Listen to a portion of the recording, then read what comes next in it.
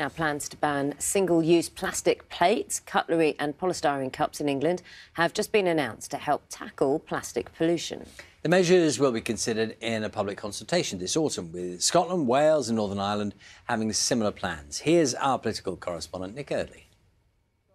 This is our bamboo lunch sets. Is this the future of eating on the go? Paris sells bamboo cutlery across the UK. We start working with bamboo and hemp. Sustainable items which he hopes are part of the answer to reducing plastic consumption. What do you think about the idea of banning plastic cutlery? Yep, I will vote for anybody who will ban it. I think plastic is everywhere. Look, we cannot get rid of plastic completely, but there is definitely certain areas where we can improve. This is the problem. Plastic in oceans around the world, deadly for a number of species.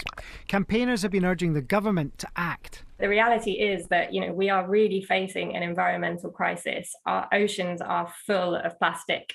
They're killing marine life, they're damaging our ecosystems. Banning these items is going to contribute to stopping plastic pollution. We need the government to go much, much, much further. We're facing a plastics crisis and we need to turn off the tap.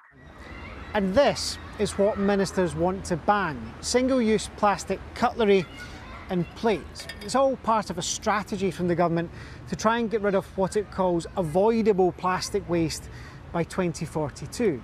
But so far anyway, there's no mention of things like this, plastic coffee cups, and some want ministers to go further. There will now be a consultation, but it could be another 18 months before a ban becomes law. Friends of the Earth say faster, more radical action is needed. We need government to take an overall approach to say that what we're going to do is bring an end to all plastic pollution, and what we're going to do is drastically reduce the amount of all single-use products, not just a fork followed by a spoon followed by a cup. We're trying to be sustainable. Paris hopes increased awareness and reduced cost will make alternatives to plastic more popular. If we came to your house for dinner, we'd all be eating with bamboo cutlery. I will give you bamboo cutlery, no plastic in my house. Nick Eardley, BBC News.